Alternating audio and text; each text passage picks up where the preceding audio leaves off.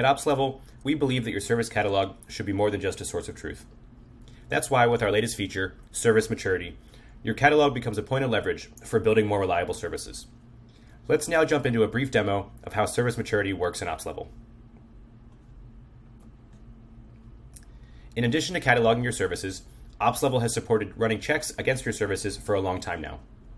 A check evaluates your service against a standard or best practice that your engineering org has put in place.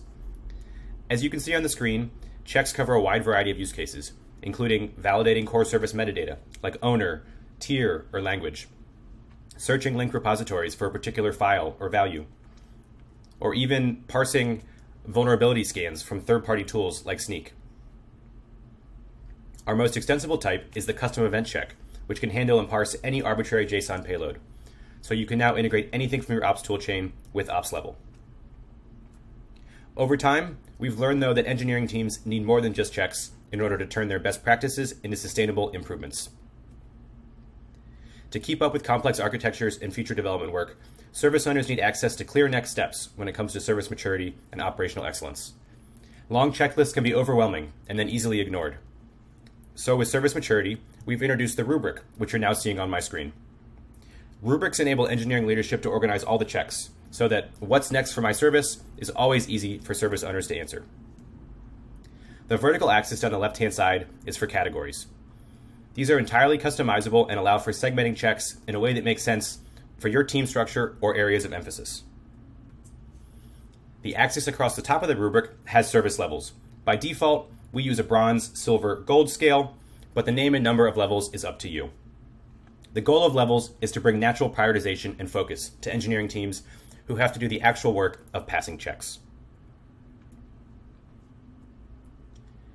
Looking now at an individual service maturity report, we can see it hasn't passed all the checks to meet the bronze level and is considered below the minimum threshold for deploying to production. Once it's passed this last Kubernetes check, it will be considered bronze and could shift its focus to the checks at the next level.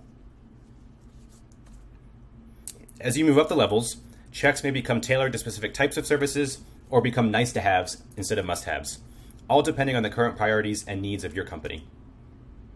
Once created, checks are applied to all relevant services in OpsLevel, and they include straightforward places for explaining your checks, why they're important, and what action to take if you're a service owner failing a particular check.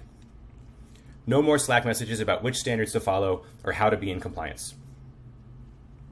Also here on this individual service maturity report, I can see a services level by category, which goes deeper than a single number or score, but is still easy to understand at a glance.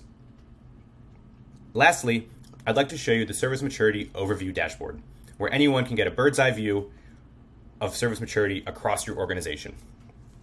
We can see a breakdown of services by level, by category and level, or use service attributes and save filters to slice and dice however we need to. If you're interested in getting started on your own service maturity model, please visit us today at opslevel.com to request your demo.